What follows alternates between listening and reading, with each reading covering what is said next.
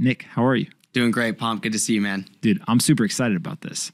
You're a professor at USC. What are you doing as a professor at USC? How do you get there? Yeah, let's just jump right into how are you a professor at USC? Sure. So it's actually a funny story how it happened. I was on, a trading desk. I was trading treasuries, other interest rate products for a big asset manager for several years. And the guy sitting next to me on the desk, a friend of Julia's actually, he's like, Nick, somebody asked me to guest lecture at SC. I don't want to do it. Really? Do you want to do it? And I said, sure. He goes, okay, let me set you up with my friend. So I grab a beer with this guy and he said, yeah, I'm an adjunct professor at USC. I'm also responsible for recruiting guest lectures for one of the tenured professors teaching fixed income, which is my industry. Mm-hmm. So I said, absolutely, let's do it. So I show up to SC. I gave my first lecture on the structural demand for 30-year treasuries, basically trying to explain to these students that old people need 30-year bonds because of fixed cash flows, and they cannot buy equities because they cannot afford to risk the principal. And the professor loved it. The next week, he invited me back for another guest lecture. 5 guest lectures later, and I get an email from the professor, and he says, hey, I'm looking to grandfather my course to you. If you're interested in it, would you become an adjunct professor at USC? You can teach fixed income. I'm looking to get a little bit deeper into my research. He's doing things in China, things like that. So I basically said, hell yeah. I would love to. First of all, I'm a USC Trojan. I went there. My dad and grandfather went to USC. Oh, amazing. So I'm a 3rd generation Trojan. It's been in my family for 50 years. And to be invited to be a professor at SC was the biggest no-brainer of my life. Yeah. So what are the students' reactions when you're teaching this stuff? Are they just there and they're like, hey, I just got to, this part of the curriculum, I got to just get through this class? Or are they leaning in and super excited? Yeah, and I think questions? I think you'll remember being back in school, you have some students that are super into it and others that are not. And I think that's just always the way it's going to be. And I've found both undergraduate and graduate students that the ones that are interested are super interested. They want to learn everything there is to know about markets, global macro. Some of them are very interested in Bitcoin, but it's not part of the course that I started teaching. But the big news is that USC, the Dean of Marshall School of Business, read my book, Layered Money, last year, and he wanted to invite me to teach a Bitcoin-oriented course at USC, which I worked on for the last several months, and last month it became official. So I'm going to be teaching a class in January called Bitcoin and Digital Assets at USC Marshall School of Business. So when you think of these students, they're 18 to 22, on average, how many of them are into Bitcoin, crypto, kind of this whole world versus maybe they've heard about it, but they just got other shit going on? Sure. So I guest lectured for a professor this semester in the risk management department. And the topic was Bitcoin and crypto literacy going into this new era of name, image, and likeness policy at the NCAA level, where now athletes are basically able to get paid for what they do. And my approach was, hey, you athletes need to be careful when you're offered crypto, because it could be totally a nonsensical asset that you're being offered. If you're being offered crypto, first of all, is it Bitcoin? And if it is, are you aware as to how you're going to store that Bitcoin yourself or on an exchange? And if it's not Bitcoin, if it's crypto, are they trying to create your own coin for you, in which I would say, please be careful and don't do that? Are they trying to offer you some altcoin? And also in that case, please be careful and don't do that, because you don't know what you're going to get. So it was an attempt to teach Bitcoin only and that kind of risk management.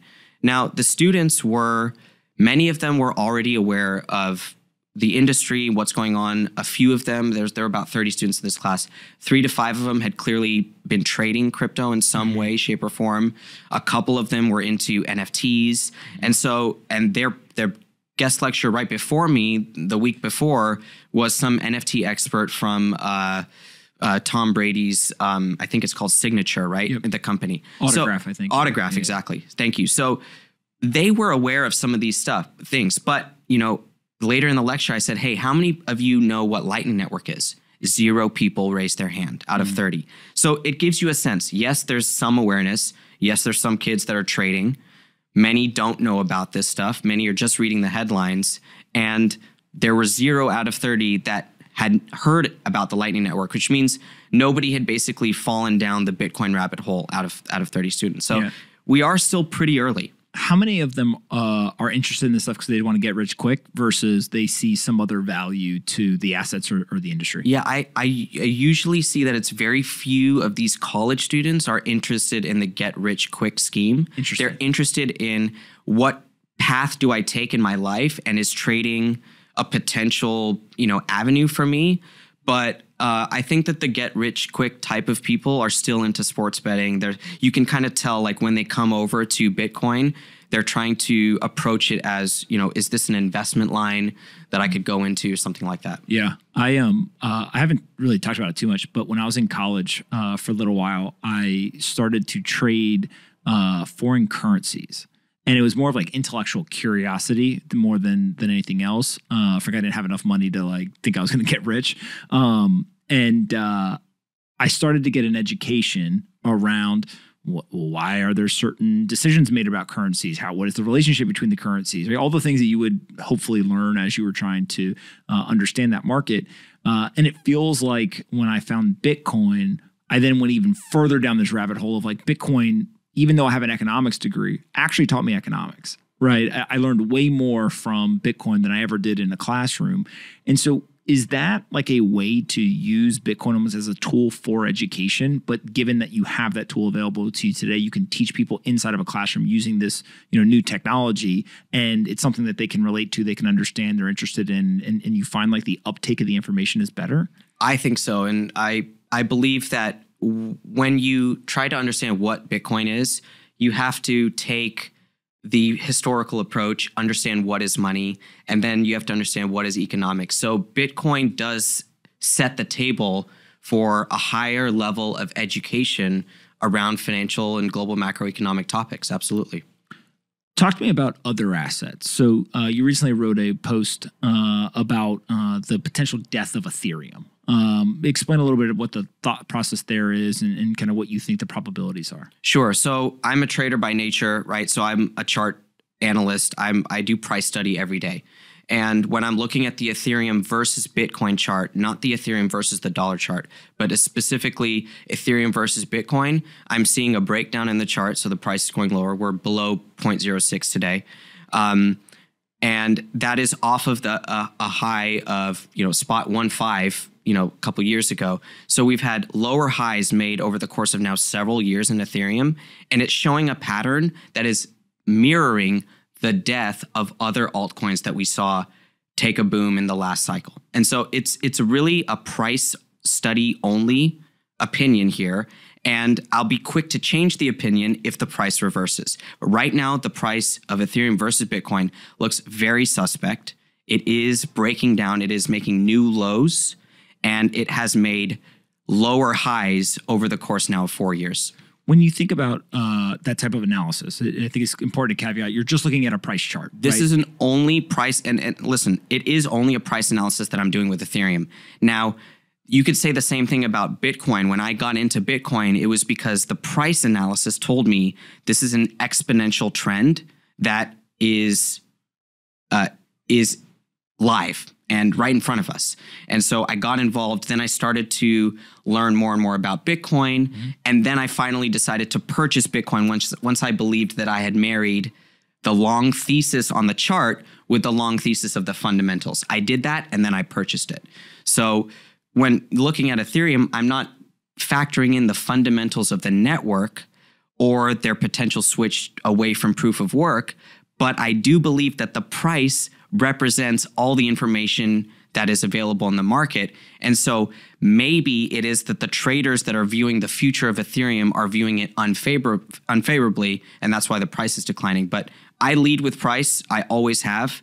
And it hasn't led me wrong, because when you think that price is truth, if the price declines or reverses in a way that goes against what you thought, you have to alter your perspective. Mm-hmm. You can't just be sitting on your positions forever. And so, for example, if Bitcoin were to go materially below 19,500, we're going to have to take a look at this asset. Why is it broken down below the last all-time high of 2017? 5 years later, with all this growth, the growth of the network. Until then, the long thesis is sound in Bitcoin. But yeah, in the below 20,000, we're going to have to take a look at it.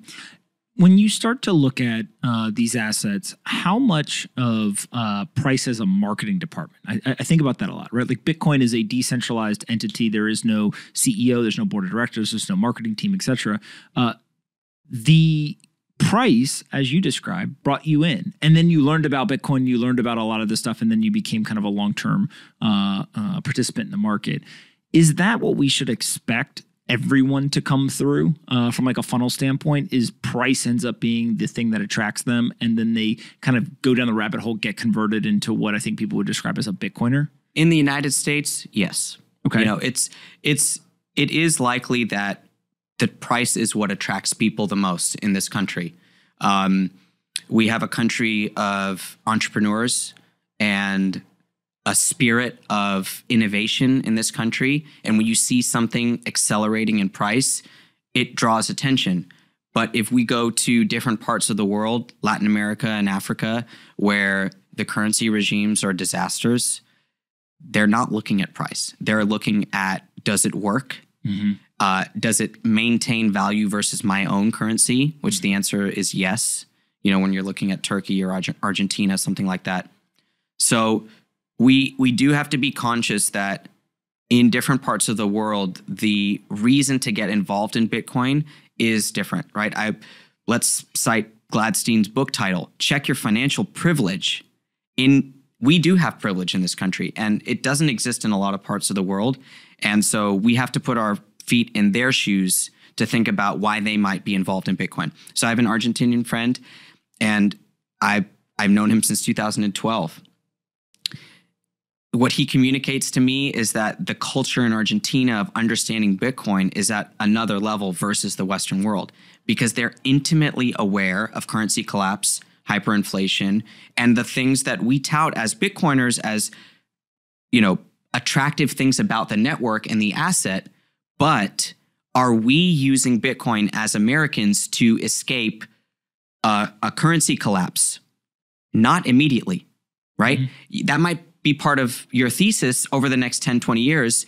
You might even think it's coming over the next 2 years, in which I'd say you're wrong about that. The dollar's not collapsing in 2 years.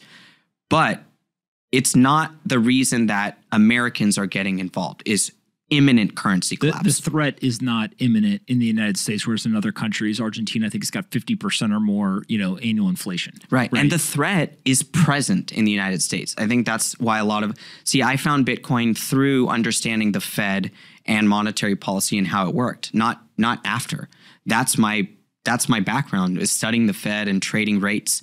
So when I look at the monetary situation, the fiscal situation in the United States, I see something unsustainable over a long period. I also see something that's broken, but I don't see something that's collapsing today. What's broken? The dollar is broken because the Fed no longer is able to control the issuance of the dollar in any way. First of all, the dollar is issued by commercial banks, mostly in this country, as well as in the Eurodollar system, which is dollars issued outside of the Federal Reserve banking system. So you have, call it $15 trillion of dollars created outside the Fed system that they weren't aware of for most of the beginning of it. And then when it broke in 2007, in August 2007, when LIBOR and Fed funds separated, what we saw is that the Eurodollar system has a risk that is materially different than the onshore dollar system. The Fed recognized that, and they put a swap line on with the ECB in December 2007, like 4 months after the system broke. And they've exercised that swap line in 08, 09, during the pigs crisis, during the pandemic, et cetera. So the dollar system is broken because the dollar exists in all these different forms, and the Fed has basically had to say, we will bail out the different forms, even though we never approved of them. That's a broken system. Explain swap lines a little bit. Okay, so when the ECB, the European Central Bank, has banks in its jurisdiction that have issued dollar deposits to their customers, let's just put it on Deutsche Bank. So let's say Deutsche Bank has customers that have dollar deposits, and then Deutsche Bank is going through some trouble. They need dollar liquidity. The market says, no, we're not going to lend you dollars, euro dollar market, you're shut off from it. So where is Deutsche Bank going to get the dollars to stay liquid on their dollar balance sheet? They're going to get them from the ECB, not from the Fed, because they're in Germany. So they go to the ECB and they say, hey, ECB, can we borrow dollars? The ECB says, okay, but we don't have dollars. We're Europe. So they print euros and then they post them as collateral to the Fed. And then the Fed lends dollars to the ECB. And then the ECB can lend those dollars to Deutsche Bank. So that's the swap line. It's a swap of euros for dollars where Europe just basically creates euros and then posts them as collateral to borrow dollars from the Fed. If one of those two currencies strengthens aggressively against the other or depreciates aggressively against the other, does that break the swap line, or are there issues there? It doesn't really, because the movement is not material enough to. These guys are not borrowing on leverage; they're borrowing full amount. So let's say you borrow 100 million, and then the currency moves 5% against you. You owe 105 million back to the European Central Bank. That's not going to break anything necessarily. And so when you think about some of these issues, is the Central Bank of the United States and other countries, they just have to continue to take on more debt. They have to continue to create more money. And it's pretty much just like a race to see who can do it the least fast in some way? It is, because if you think about the way that, United States in 30 trillion of debt and financial crisis, every 2 to 5 to 10 years, each time another crisis happens, the government has to borrow trillions of dollars. The trillions of dollars that it has to borrow isn't immediately available in the market in terms of the lending source. So the Fed comes in and monetizes it. The reason that the Fed does that and the reason that the government does that, first of all, the government does it because they don't want to get voted out. So it's easy to just say, here's the stimulus. Here's the next stimulus. We've seen that now 15 years straight. Nonstop stimulus. Then the Fed looks at the inflation rate, historically, not today, but inflation rate at 1 point something percent, 2%, and in decline. And they look at a declining inflation rate as a danger zone for them. Because when prices go down, a credit system starts to collapse, right? Credit needs expansion because you always have to borrow to pay back your debt. You have to roll the debt. So if deflation happens, it's the Fed's number one fear. And so that's why they do QE. That's why they lower interest rates, is because they are fearful of deflation. And so they'll do anything they can to prevent that. And so in that way, we have to assume that the policy from government and Fed will be stimulative. Now, looking at this year specifically, I think we're going to have to wait for the next stimulative episode to begin. I think that the Fed views 8% inflation as maybe equally dangerous. So they have to keep going on rate hikes. I do not think we're going to see QE anytime soon. We're actually seeing the opposite. We're seeing QT. The Fed is shrinking its balance sheet. It's raising interest rates. So it's actually strengthening the dollar as an asset, as a global asset relative to other currencies. And so we'll see that, and we might see risk asset weakness on the back of that. But I think the Fed's most important goal right now is bringing inflation down. The Federal Reserve is intentionally crashing stock prices, right? It may not be their stated, but that is part of raising interest rates and conducting this quantitative tightening. Is there a point where they wave a white flag because there is so much pain in the asset price drawdowns? Yes. And we won't be able to see it directly in the stock market, right? You have to look at the treasury curve. You have to look at yields to know when that's going to happen. Okay. So let's say, for example, stocks go down another 20%, and we look over at the treasury market and yields haven't really come down yet. What that means is that the market is not pricing in Fed cuts yet, right? They're still looking at Fed hikes. But let's say the stock market now goes down 50% and 2-year treasury yields go from 2.75 back down to 1%. Well, the Fed funds rate's at 1% right now. That means the treasury market is saying, hey, Fed, you're done. You're done here. Stop hiking. it's over. So I wrote a piece for my Substack a couple weeks ago about how let's compare the federal funds rate and the 2-year treasury yield. When the treasury yield falls below the Fed funds rate, the Fed has to be done because it's the market telling the Fed, you're done. Right now, 2s are at 2.75%. Fed funds is at 1%, 80, 90 basis points. It'll be at 1.4 by June 15th when they raise another 50 basis points. So we'll have Fed funds at 1.5 and 2s north of 2.5. So there's a lot of room for the Fed to keep hiking. Who moves? Does the 2-year move down or does the Fed funds rate move up? So both have been happening. So the Fed funds rate has been moving up. It'll continue to move up, right? They're going to hike again on June 15th. The 2-year yield peaked at around just under 3% and went actually all the way below 2.5%. It's back up to 2.75% right now. So yields have shown that they are topping now. So now is basically when we have to watch carefully. When does the yield come crashing below the Fed funds rate? And right now there is no crash in yields. Yields are showing topping formation, but they're again up quite a bit this week. So we have to always watch the market and look at what the market is telling us. And I look at the difference between 2-year yields and Fed funds as the best indicator in terms of how much runway does the Fed have left to hike rates. Why don't they just go right to 2.5%?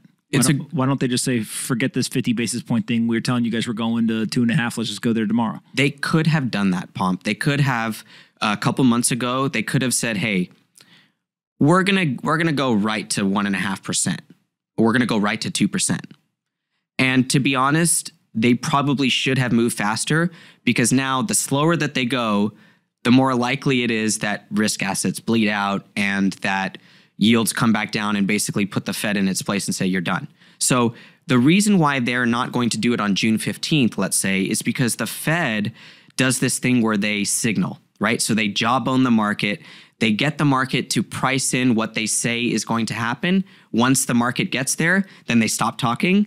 And their goal is to not disrupt the market. So, short-term interest rate traders that are trading 3-month bills or, Fed funds rate looking 3 to 6 months out, they are doing those trades under the assumption that the Fed will do what it says in the next 3 to 6 months. We know that whatever the Fed says they're going to do in 2 years is bullshit, right? They're not just we can't trust what they're going to say, what they're going to do, what they say they're going to do, looking 1 to 2 years out. But quite differently, we can pretty much completely trust what they're going to say that they're going to do within the next 3 to 6 month time horizon. So basically about 6 months ago, they said, we're going to start raising rates 50 basis points at a time every meeting. And so the market starts to price that in, and they don't want to upset that. So the Fed balance sheet was $900 billion in 2008, 2009, crossed over $9 trillion about 12 years later, almost 14 years later. They're now conducting quantitative tightening. They've tried one time before and pretty much gave up, almost immediately and was like, hey, this isn't working. Why should we believe that they'll be able to be successful now? So the last period of quantitative tightening went on for a couple years, and they did have to reverse it. Why do I think that QT is going to happen again this time? Well, there's a couple reasons. Number one, the Fed's reverse repo operation that they do, this is a facility that they allow banks to come park money back at the Fed in a risk-free way. There are $2 trillion on balance held back at the Fed right now. That basically means that the $9 trillion that they have outstanding is $2 trillion too much. Mm-hmm. So they're looking at that repo balance at $2 trillion and saying, oh, we actually went $2 trillion too far. That balance didn't exist during the last period of QE, during the last period of QT. There was, about 100 to 400 billion parked at the Fed overnight during 2016 era, and it would spike to 400 billion only on March 31st, June 30th, when the banks are looking to window dress their balance sheet and they need to put money somewhere. So they just put it back at the Fed. It's very different this time around. We have $2 trillion. It's stayed at $2 trillion for several months now. It's been growing in size, the balance. It's just an indicator that there are way too many reserves in the system. And the Fed looks at that reserve balance plus inflation at 8%, and they say, look, raising rates is not going to be enough. We have to double tighten. We have to raise rates, and we have to shrink the balance sheet, and we're going to continue to do that. Now, it can't last forever, right? We've talked about the dynamics that it does in a credit system. You do have to keep growing the amount of debt in the system, but that doesn't mean that it can't have periods of contraction that last for an extended period of time. So I'm looking for the Fed to continue to raise rates over the next several months. I'm looking for them to continue the balance sheet runoff for at least the next year. And the Fed will cave on hikes before they cave on balance sheet. But again, it's going to depend on how dramatic the next financial crisis or stock market crash is. I think global debt to GDP is like 350%. US is like 130. Everyone always talks about the debt. It's debt. But obviously, there's a GDP component of it as well. Why can't we just grow our way out of it? We are. There's record tax receipts. We just heard last week, record tax receipts. So GDP and revenue to the government are at record levels. And with inflation at 8%, it's also going to be a boost to the nominal GDP growth. And so there are, a couple ways to historically get rid of debt. One is to default and one is to inflate. And so the U.S. or grow, right? So the U.S. is taking a combination of growth and inflation as a way out. I'm not saying that, debt to GDP is going to go under 100% because of this, but it does give the United States government decades potentially of runway here. We still are the best country in the nation. The best country in the world for business, for entrepreneurship. Look at Bitcoin finding its home in the US after 14 years. Like finally, it's here. All the businesses are being built here. Forget New York for a second. We're looking at Bitcoin business, the first Bitcoin IPO, several investment funds that are marketing Bitcoin. We have big multinational corporations that are accepting Bitcoin here in the United States. So it's very bullish for the US to have Bitcoin here. And I think that the United States government has a lot of runway here in terms of being at 130% debt to GDP. Do you think it can go under 100? That would be tough to imagine here with, GDP at 20 something and debt at 30 something. I see the US government not really able to get into surplus, right? Mm-hmm.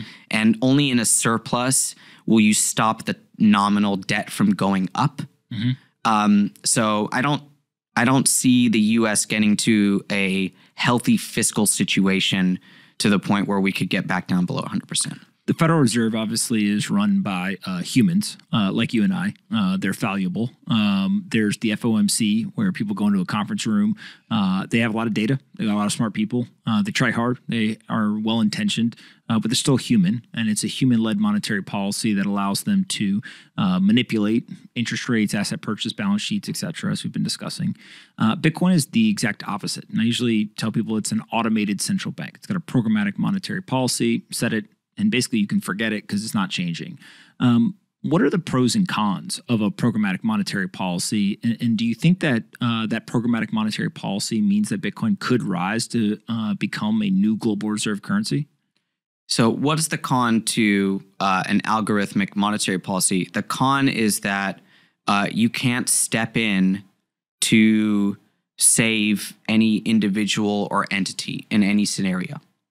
Now, is that really a con, or is that just the other side of having a monetary policy that's set in stone? And I think that's why people like Bitcoin, because they view it as a more equitable situation. The Federal Reserve obviously has discretionary monetary policy. And when do they exercise that discretion? When their buddies are in trouble, right? Mm-hmm. When the banks are in trouble and they say, we have to do something about it. Well, is that fair to the rest of the world? It isn't fair just because the Fed says that, hey, if we bail out the banks, stocks won't go down as much. Then if stocks go back up, we have a wealth effect in which people that own stocks spend more money into the economy, and that will create jobs. Is that going to make a bartender feel better? No. I mean, no, it's not. And so discretionary monetary policy is to help people in certain situations. And I think the people have viewed the way that the Fed has done it as inequitable. It's not like they have another choice, right? They don't have all these different tools they can use. They can lower rates, raise rates, or do QE. That's basically all they have. So they decided to do it. Let's lower rates and do QE, and that's what we have to do. But when it comes to Bitcoin, we don't have those human beings involved. So we can trust that there will be no bailout under any circumstance. And if that is something that you and the public view as more equitable, more fair, it is possible that they go in that direction. And I do believe that, yes, that does make Bitcoin positioned to be a world reserve currency. It already is, by the way, because enough people keep it as their reserve currency. Yep. So it already has started. But how many people, right? Tens of millions, perhaps? Far shy of 1 billion, far shy of 7 billion. So how long will it take to get to 1 billion people that think of Bitcoin as their reserve currency? Many years, but I do believe that we'll get there. When you think about that, not bailing people out is definitely one piece. I also think of this idea that in the human-led variable monetary policy, the world has to, the monetary policy has to conform to the world. Good times, there's certain monetary policy. When bad times come, then the monetary policy conforms and changes. Kind of we're talking about the bailouts, et cetera. With a fixed monetary policy or programmatic monetary policy, the world has to conform to the monetary policy, right? Like it's a very different thing. What it does, it changes behaviors. And one of the components that I don't hear a lot of people talking about, but feels important, is when you have a variable monetary policy, it's really hard to plan years, decades in advance. When you have a programmatic monetary policy, it's very easy because you know exactly what's going to happen, right? We're talking about, hey, we can trust the Fed and what they say in 3 to 6 months, but we can't trust even 2 years, let alone 10, 20 years from now. And so by moving to a fixed monetary policy, does that drastically increase the ability for people to make long-term investments and drive R&D and innovation and actually end up being like a tailwind in some way? Sure. So I'll answer that by starting with this idea that I don't believe Bitcoin is replacing the dollar as the world reserve currency. Mm-hmm. I believe the two coexist for decades and decades to come. Mm-hmm. Then what that presents is a choice for businesses. Do we want to denominate our balance sheet in Bitcoin or dollars? And that choice will be driven by what they want as their own monetary policy. Do they want something that responds to the times, or do they want something that's fixed? And I believe that choice will be present for companies, for countries as well over the coming decades. And we'll see that, okay, this company wants to plan for the future without having the Fed affect what they're doing. Now, if they have shareholders that are dollar denominated, but they're doing everything in Bitcoin, they're going to have to factor that in and maybe hedge out their Bitcoin volatility back to dollars just so they can do activity in Bitcoin. So it is really important to, remind ourselves that Bitcoin and the dollar system will both coexist, and we'll see that choice presented. I think that that's a good thing. And I know people get mad about that, but living through the collapse of the global reserve currency, especially if it happens suddenly, would be catastrophic to many people that you love, care about, interact with on a day-to-day basis. And in some way, having a zero-sum view of the world of it's this or that ends up, one, not being how the world works, but two, is it doesn't allow for the building of the parachute, right? And if you think about, there's a lot of currencies that are very, very bad, very undisciplined. They still exist. Now, it's pretty well understood that they suck, right? No one's going to use them, but they still exist. And so for a currency to actually die, it is very difficult for that to play out. And so I think your point about we actually should want coexistence and give people choice, which brings me to this idea of central bank digital currencies, which are really the same monetary policy, just kind of a technology wrapper, if you will. What's their role in the future? Yeah, central bank digital currencies will change the way that the Fed does things. It is just a different wrapper. It's basically changing the rails of the financial system from the old way of fax machines and Swift wires to, a more digitally native, maybe not using a chain of blocks, but using a shared Excel spreadsheet that some people call distributed ledger, that type of thing. It will modernize the system in some ways. So that's a good thing for the Fed, for banking technology and all that. But in my book, Layered Money, one of my predictions was that CBDCs will be used as a fiscal tool as well as a monetary policy tool to give universal basic income to people. So in the way that we all received pandemic payments, whether we asked for them or not during the pandemic from the Treasury Department, I feel that in the future, we will get Fed coin into our banking wallet, whether it's your Wells Fargo app or Treasury Department app, and you'll just get the money right away. And that will be your direct payment. There'll be no check in the mail from the Treasury. There might not even be QE anymore. You'll just get money in your wallet, Fed coins, here you go. And that's the stimulus. So the way that we're going in terms of observing universal basic income, both in the US and Europe, it tells me that that is a possible direction of where CBDCs will go. And for that to happen, you will need legislation. And so this is one of the things I've been thinking about recently, is that this might take a lot of time. Right now, we have a situation in which the executive branch and the legislative branch are not able to get anything done. And that will get even worse after November and will last another couple years of gridlock. And then we'll get into the 2024 election, and then maybe Bitcoin will be in the campaign. Maybe CBDC will be in the campaign.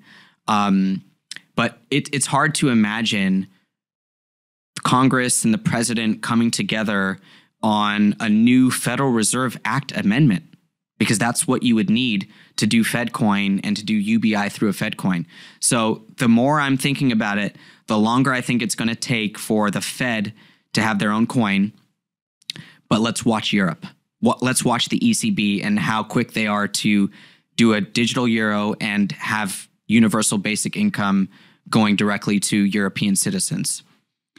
You wrote a book, Layered Money. You've got it there with you. Why did you write the book, and what will people learn? Yeah, this one is for you, Pomp. Thank you. Yeah, absolutely. Find that one for you. From gold and dollars to Bitcoin and central bank digital currencies, which is really, it's a history of money to some degree. It is. The first, it's 10 chapters. It's a short book. The first 6 chapters are about the history of gold and the dollar system. And then we get into Bitcoin and, how Bitcoin represents, I believe, the future of money. I wrote it to give people an intro to Bitcoin. And I did believe that if you need a proper intro to Bitcoin, the first 60% of the book cannot use the word Bitcoin. And, Saifedean did something similar in the Bitcoin standard. He didn't really mention Bitcoin till the back, 1/3 of the book. And, but really, I wanted to tell a story of money. So the biggest thing I did was try to figure out when to start the story. And I didn't know whether to start it 5,000 years ago, 1,000 years ago, 75 years ago. And I ended up, reading a lot about the Renaissance era monetary system and discovered the Fiorino d'Oro, the gold florin, which was a coin issued by the Florentine Mint in 1252. And it had an unchanged weight and purity for over 300 years. And, the light bulb started going off. I'm like, this is Bitcoin. And even when I was reading how the florin was used as a denomination across Europe at the time, where administrative salaries were done in florin, no matter what country it was, international business trades were done in florin, no matter what country it was, it reminded me of the dollar. That the dollar today is used as the currency between Brazil and Mexico. Why? It's not Brazilian, it's not Mexican, but it is the currency of choice because it's achieved that consensus. And consensus is another word that we think about a lot in Bitcoin. The dollar has this strong consensus. Where does that come from? And I try to trace the story back and back and back into time. And also trying to demonstrate that Bitcoin is achieving a consensus that mirrors gold.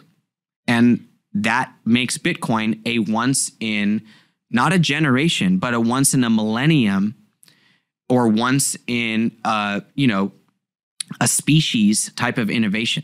Mm-hmm. And I wrote it in a way that my mom and dad could pick up, the men and women on the trading desk sitting next to me could pick up, or friends could pick up. And so I tried to write it in a way that didn't lose the reader. I had my wife and my dad help me say, hey, it's too thick here. You got to simplify it to try to make it accessible for as many people as possible. And gotten incredible feedback so far. Thank you everyone for reading the book. And we're up to 15 languages now. Wow. About half of them are live. Another half are on the way. And Spanish is coming out June 22nd. Very excited about that. And so, yeah, it's a lot happening with Layered Money. From gold and dollars to Bitcoin and central bank digital currencies. I just put the link in the chat for anyone who wants to go buy the book. You have a course that you're going to be teaching at USC. You already have one, but you're going to have a second one, Bitcoin and digital assets. What are people going to learn there? Yeah, so in my Bitcoin course at USC, I'm going to start with the white paper. So I'm going to show that this came from an academic paper that was put out in 2008 by Satoshi Nakamoto, and show them the origin of this. Then we're going to go right into Layered Money, do a monetary history. And then we're going to come out and we're going to learn some of the fundamentals of Bitcoin. So there's going to be a homework assignment: download a wallet, download a Lightning wallet, send a transaction. I'll give everyone 100 sats in the class. Do your Lightning transactions, practice, write down a seed, learn how to use Bitcoin, basically. Then we'll get into some of the more nitty-gritty stuff about Bitcoin. One of the things I'm going to teach is Fidelity's Bitcoin First paper, where we present. Okay, I'll tell a quick story about this course and getting it approved. The department made a suggestion to me that I name the course cryptocurrency after I proposed the course, and I politely and adamantly said no, because this is not about cryptocurrency. This is about Bitcoin, and cryptocurrency is an echo boom of Bitcoin. I will address that exists, but I'll also address it from a Bitcoin first perspective. That, okay, these things might exist, but why have I taken a Bitcoin only approach? Why is the course named Bitcoin and not crypto? And so I'm going to be teaching that throughout the course. We're also going to do some on-chain stuff. I think it'll be one of the first courses in the country at a major institution that teaches on-chain analysis as something that is a new fundamental way to observe and value the asset. You had Dylan on talking about on-chain. It's an important field. And so ARC wrote a great paper about it, but I haven't decided exactly what material I'm going to use. Or which superstar on-chain analyst I'm going to have fly out to LA and guest lecture for my students. But yeah, it's going to be Bitcoin, Bitcoin, Bitcoin. That's what we're going to teach. I do plan to teach the Treasury Department's paper on FedCoin, and because we have to understand the implications in other areas of the economy, but it's not a crypto course. It's a Bitcoin course. We're going to teach Bitcoin, teach people how to use Bitcoin, teach about the Lightning Network, teach about blockchain data that comes from Bitcoin software, and just really give students an overall understanding of what Bitcoin is. Yeah, that's awesome. You also, I think, are going to talk today about, you're going to do a course with Saylor Academy. Talk a little bit about this. Yeah, so this is something I haven't shared publicly yet.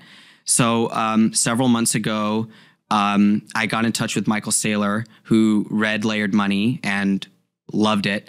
And basically, he invited me, or we agreed to teach Layered Money at Saylor Academy. So in a few weeks, that will go live on Saylor Academy's website. The course is called Monetary History, and it is based off of the book Layered Money. So we will go through the history of money, the introduction of Bitcoin, and look at the future of the monetary system. I'm incredibly excited about this course to go live. It's, of course, going to be free for everyone, and the content of Layered Money will be there for the students. And I'm excited to promote it and all that kind of stuff. So Saylor Academy course called Monetary History. Look for that in a couple weeks. Yeah. I think the history of money is so important for people to understand because it makes it so much more obvious what are the pros and cons of various assets that are used as currency today. Absolutely. Right? And you know, Saylor Academy, the administrators over there told me that I think it's Stefan Livera's course, the Bitcoin course, is their #1 most attended course on the Academy. It's crazy. What does that mean? People want to know about this stuff. And of course, with Michael Saylor being such a vocal advocate, I'm sure he's driving students to learn about Bitcoin. But this is going to be part of their Bitcoin offering. Absolutely. Yeah. And then you have a newsletter that you write, and you're going to be publishing videos on YouTube as well. What are you doing there? Sure. So my Substack publication is called The Bitcoin Layer.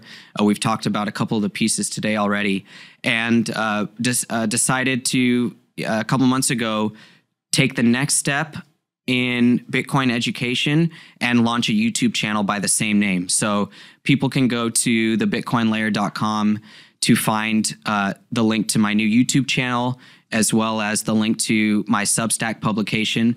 Both are called The Bitcoin Layer, and we are going to be doing educational videos about all things Bitcoin and macro. So I want to do videos about explaining the Lightning Network is going to be my first video.